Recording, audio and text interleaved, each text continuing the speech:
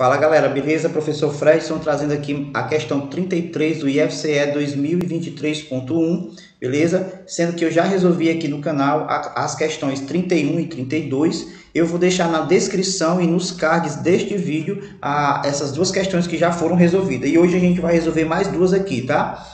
Diz o seguinte, ó: um feirante comprou para revender um pacote com 24 mangas, outro com 30 melancias e um outro com 60 abacates. Agora, pretende revender essas frutas em sacolas com o mesmo número de frutas, de tal maneira que não sobre nenhuma. Quantas sacolas serão utilizadas pelo feirante para executar esta ação? Beleza? Vem comigo que eu vou te explicar essa questão. Já deixa o seu like, se inscreve no canal.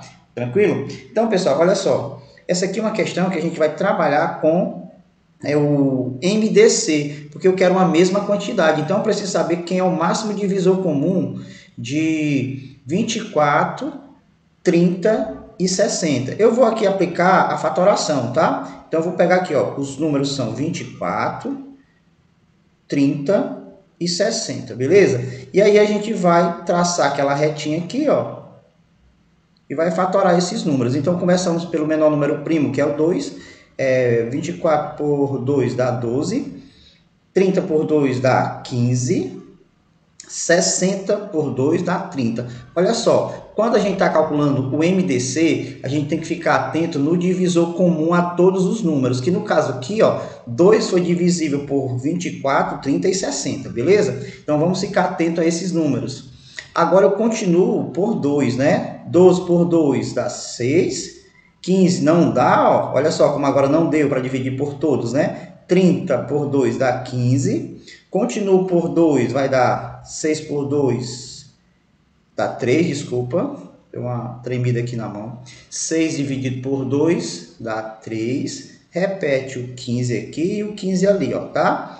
Aí você nota que nesses dois divisores agora não deu para dividir todo mundo, então não liga para eles. Só que nesse caso agora, ó, o 3 vai dividir todos eles, ó. Então a gente fica atento a esse 3 aqui, ó, circula ele aqui, porque eu estou calculando o MDC, tá? Aí 3 por 3 vai dar 1, 15 por 3 dá 5, aqui também dá 5. E aí só dá para dividir por 5, esse aqui já terminou, aqui vai dar 1 e aqui vai dar 1. Então, professor, como é que eu vou calcular o MDC agora? Você vai pegar esses números que eu circulei de azul, que é o 2 e os 3, e vai multiplicar. 2 vezes 3 dá 6. Então, quer dizer que o MDC desses números é 6. Aí você fica pensando, professor, não tem essa resposta aqui.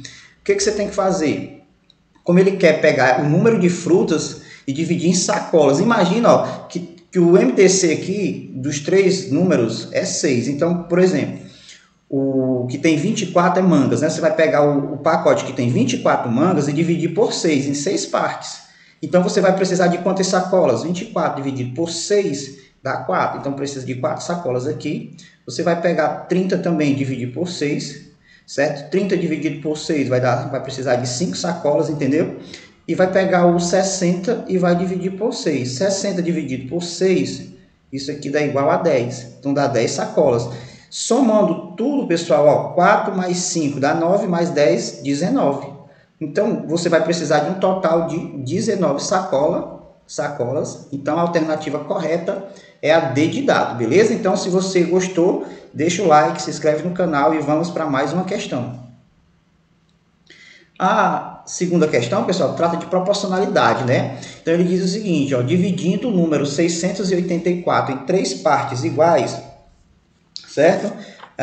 De tal forma que a primeira esteja para a segunda, como o 3 está para a 5, e que a segunda esteja para a terceira, como o 4 está para a 8. Determine o maior valor das 3 partes. Então, vou fazer o seguinte, ele diz que são 3 números, né? Então, vou chamar esses números aqui, ó, de X, de Y e de Z, tá?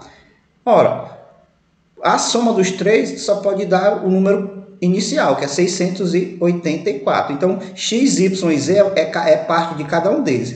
Aí ele diz o seguinte, ó, que a primeira, né, está para a segunda. Quem é a primeira razão que eu chamei aí? O x. Então, o x está para a segunda. Quem é a segunda? Y. Assim como o 3 está para 5. Ok? Multiplicando cruzado, pessoal, o que é que eu vou ter? eu vou ter 5x, né, ó, multiplicando aqui, ó, 5 vezes x, 5x igual a 3y. Aqui eu já percebo que o y é maior do que o x. Mas por quê, professor? Porque, ó, para haver essa igualdade, é 5 vezes o x. Eu estou multiplicando o x pelo valor maior do que eu estou multiplicando o y, certo? Então, quer dizer que o x é menor do que o y, certo? E eu posso escrever o x sozinho da seguinte forma. O x é igual a 3y sobre 5, tá? Então, eu vou deixar aqui esse valor já salvo aqui, ó, certo? Então, anota aqui, ó, x é igual a 3y sobre 5. Deixa esse valor aqui, ó, bem guardadinho aqui, tá? Aí ele diz o que mais? Ele diz que a razão da segunda para a terceira é a mesma que 4 para 8, né? Então, quem é a segunda, pessoal? Aqui, ó, a segunda é o y e a terceira é o z, tá? Isso aqui é igual a quem? A 4 para 8. Dá 1 meio, né, pessoal? 4 sobre 8, eu vou escrever aqui, mas lá na frente a gente já simplifica, ó. Se eu dividir aqui por 4 e aqui por 4, fica o quê? 1 meio. Então, eu posso escrever assim, ó, y está para z, assim como... Deixa eu colocar aqui o z. Calma. Um bugzinho aqui, mas que a gente resolve agora. Pronto. Ó, y está para z. Então, aqui, ó, 4 por 4 dá 1, né? E 8 por 4 dá 2. Então, multiplicando cruzado, o que eu tenho? Z vezes 1 é igual a z. Y vezes 2 é igual a 2y. Olha só o que eu tenho agora. Calma. Tem outro bugzinho aqui. Então, vamos lá. Z vezes 1 é z. 2 vezes y, 2y, tá? Beleza. Então, vou só deixar aqui anotado, ó, que o z é igual a 2y. Aí eu venho aqui, ó, para minha equação inicial, x mais y mais z, e vou substituir esses valores, ó. Quem é o x, pessoal? É 3y sobre 5. Aí nesse lugar aqui do x, eu vou colocar 3y sobre 5, tá? Mais, aí depois vem quem? O y, mais z. Quanto é o z, pessoal? O z é igual a 2y, então fica aqui, ó, 2y igual a 684. Aqui, pessoal, para não perder muito tempo fazendo o MMC, você poderia fazer o seguinte, ó, como aqui só tem um 5 no denominador, você poderia pegar esse 5, ó, e multiplicar aqui toda a equação por 5, certo? Então, 5 vezes 3 dá 15, dividido por 5 dá 3, então ficaria o quê? 3y, mais, aí 5 vezes y, 5y, mais 5 vezes 2, 10y. 5 vezes 684 dá 3.420. 3.420. 3 mais 5, 8, mais 10, 18. Então, aqui dá 18y, certo? Igual a 3.420. O y vai ser 3.420 dividido por 18.